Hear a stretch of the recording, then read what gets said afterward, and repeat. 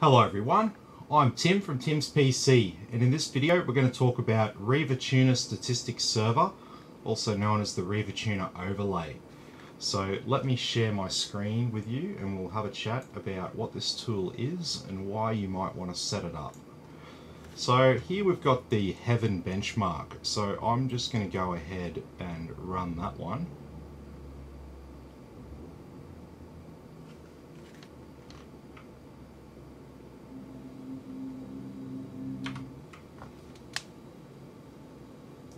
Alrighty, so we can see this overlay of statistics that's on the screen here.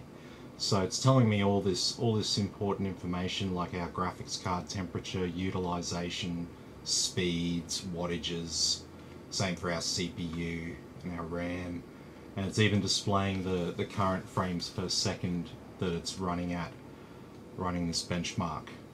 So if you want to set this up on your own computer, you can do it with MSI Afterburner. RivaTuner Statistics Server is an app that is included with MSI Afterburner. It is an optional extra that you can install, but it is selected as something that will install automatically. So if you didn't turn it off, it will be installed with MSI Afterburner. So to set it up, we need to go into settings of MSI Afterburner. And first up, we need to go to our monitoring page, and we need to select in this list the statistics that we want to show in the on-screen display.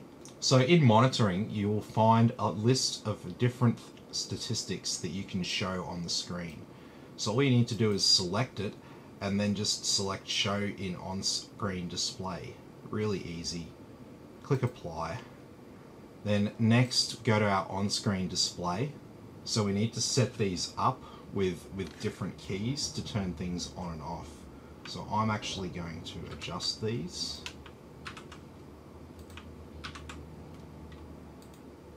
And then we need to go to more, and then we bring up RivaTuner Statistics Server.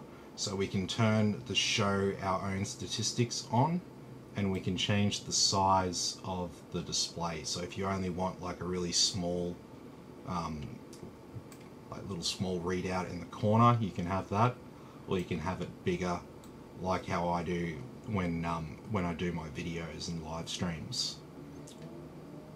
And so that's pretty much it. Once you set it up the way that you want it, when you go into a benchmark, for example, we'll just open up a Valley quickly here. I can now turn it off by hitting Control F12, and I can turn it on by hitting Control F11. And that's pretty much it. It's really simple to set up, and I think it's a good tool to have if you want to monitor the temperatures and operating conditions of your rig while you're gaming.